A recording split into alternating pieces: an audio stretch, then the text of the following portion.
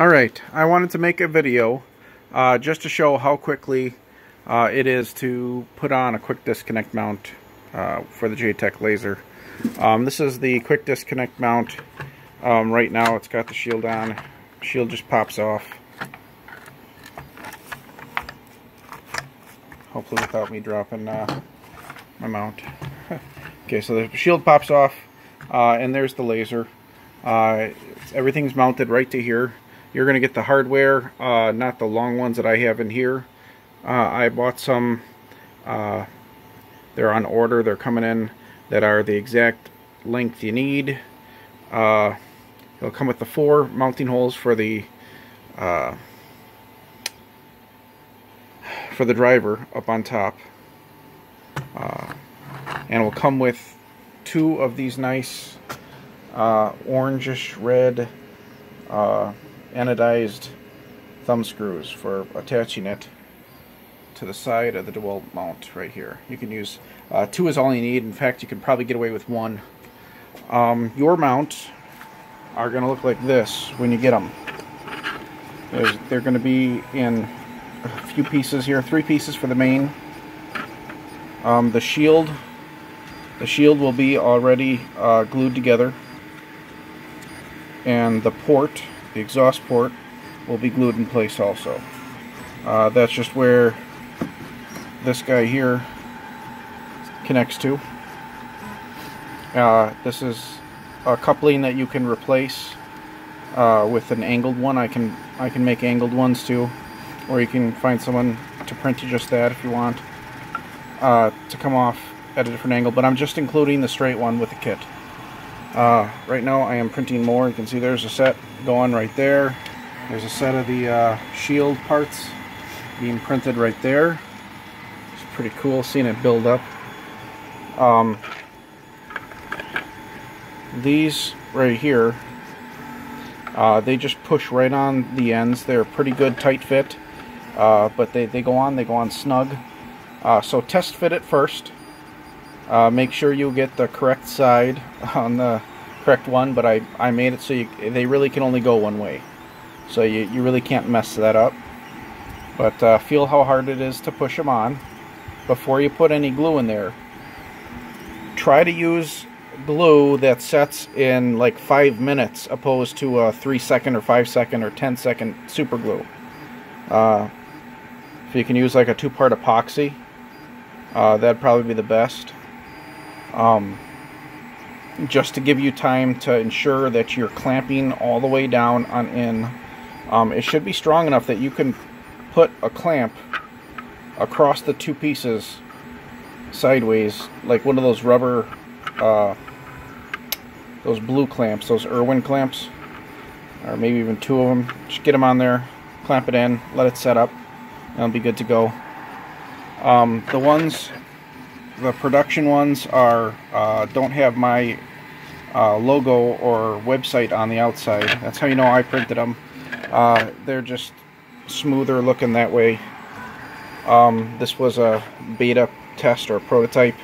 I just didn't like the way it was laying out the text personally. So that is for beta testing. So the production ones, the ones you're paying for, are not going to have that. They're just going to be smooth. Alright, now to get to the point, so you can see how quick it is to change this. Okay, so here I have it in the corner. I just got done milling, and I actually did. I'm making a business tag for a furniture company to glue on to their furniture. This is out of maple. So I just surface milled it to make it nice and flat, cut out the shape, and now I want to laser engrave. So all I got to do is take the mount. The cables are just sitting on the back here. You can make a little zip tie holder or something to put them up there. But all you're going to do is get your thumb screws, take the mount. Might have to put the phone down here. Put this lip in that in the crack there and pull it across, and it'll be a nice and tight fit. And then obviously this was a prototype that I had issues with, but me not wanting to waste anything, I just figure I'd use it for myself until I'm caught up on everybody else's orders. You guys come first. Alright, so anyways, you just put that there, line that up, and put a thumb screw in.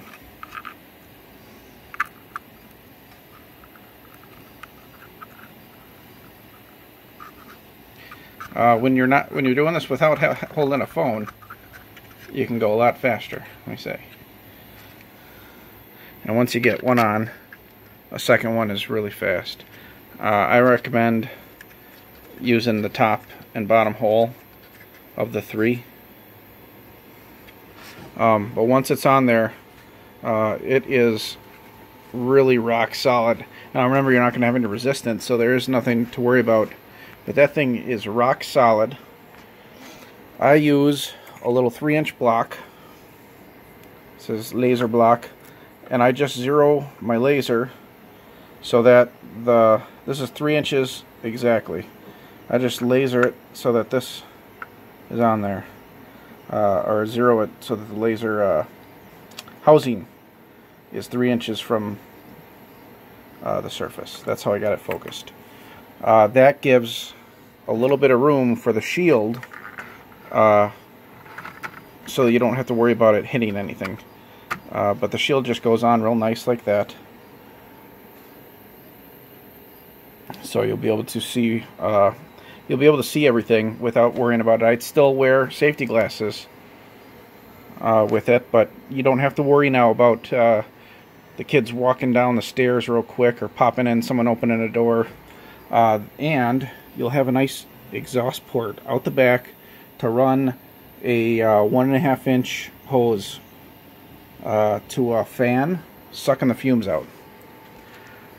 Alright, so that's it in a nutshell. It just latches on there. Put your 2 thumb screws on there. Get your cables out. 1 in, 2 in, hit the reset button. Every time you disconnect the power, you gotta hit that reset button, and now you're good to go. That's it. So there you go. That's how the quick disconnect mounts onto the DeWalt router. Pretty easy. You can still use have your dust shoe in place.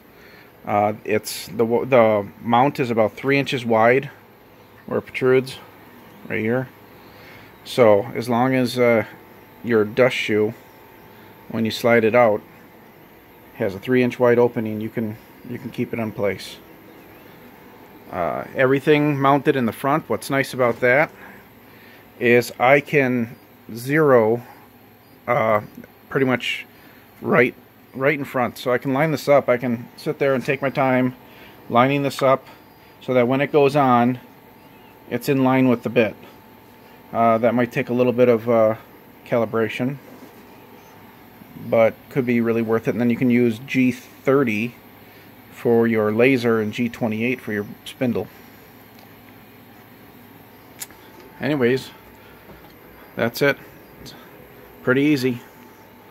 I'll do some better, more professional videos when I get some time.